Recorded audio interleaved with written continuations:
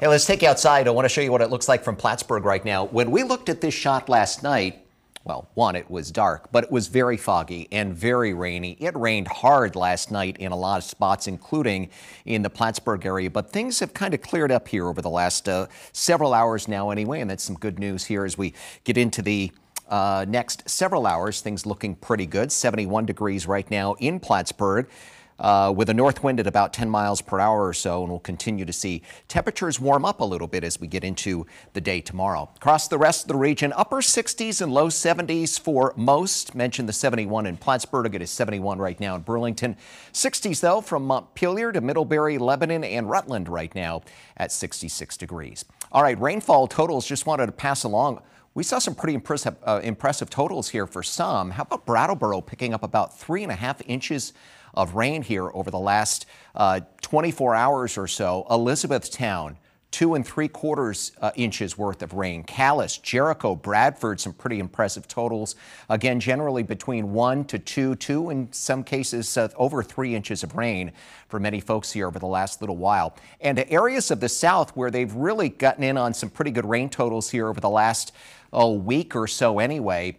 Any more rain really going to cause some problems. National Weather Service does have a flash flood watch in effect for Bennington and Windham counties through at least later on tonight. Here's Storm Tracker. Things quieting down now across the region. Still some scattered showers around, though. Mentioned some of these showers that are back across, well, north of the Albany area now, moving off towards the north and east. So parts of Essex County getting into Addison County could be seeing some rain showers here over the next little bit. Something to keep in mind tonight. But again, the trend for some clearing and things looking a little better as we get into the day tomorrow. As we head through tomorrow, we'll start out with some extra clouds, I think, in the morning, but the sunshine breaking through as we head through the afternoon. Not only that, how about temperatures getting up into the 80s by later on in the afternoon as well. Here's Futurecast. We'll time it out for you with the clouds around tonight and some scattered showers as well. Maybe a shower early tomorrow morning, especially areas to the south. But notice the clearing here coming from the north to the south. Still can't rule out maybe a scattered shower in spots tomorrow afternoon, but I think we'll get in on some sunshine. It'll be a nicer day tomorrow.